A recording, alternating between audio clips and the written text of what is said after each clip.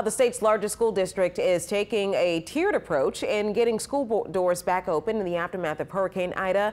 But before any doors can open, cleanup and repairs are at the top of any lesson plan. As Mike McDaniel explains, crews are working at schools across the parish to get them all back open. What Hurricane Ida didn't take off the roof at Fisher Middle High School in Jean Lafitte, workers were busy scraping off Tuesday afternoon. There's wet sheetrock, there's wet ceiling tiles, insulation. The Jefferson Parish school was hit hard by the storm, and right now, because of so much damage, the school district is unsure when school bells will ring again. Every day is a new challenge, and we have to figure it out. 11 miles north, windows are still blown out at Estelle Elementary, but it's set to reopen to students September 20th. The school is part of the district's Tier 1 reopening list, along with 10 other schools. To meet that deadline, Tuesday, crews were in the hallways, working to clean up the mess and make repairs.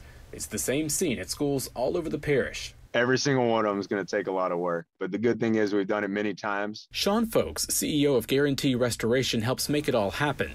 His company even helped schools in Lake Charles last year.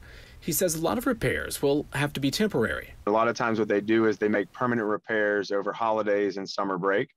So it may not be a full roof, it may not be a full window, but the schools are safe, they're clean, where these kids can go back to school in an environment that they can learn.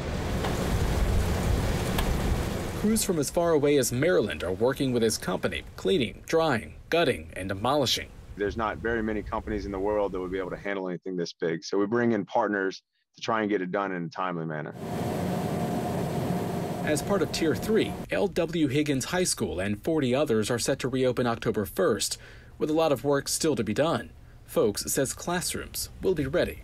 Our main focus is getting these schools back open as quick as possible so the community and these kids can get back to school as quick as possible. Mike McDaniel, Eyewitness News. To see that full list of when Jefferson Parish schools are set to return to the classroom, check out our website. We have all 3 tiers listed there.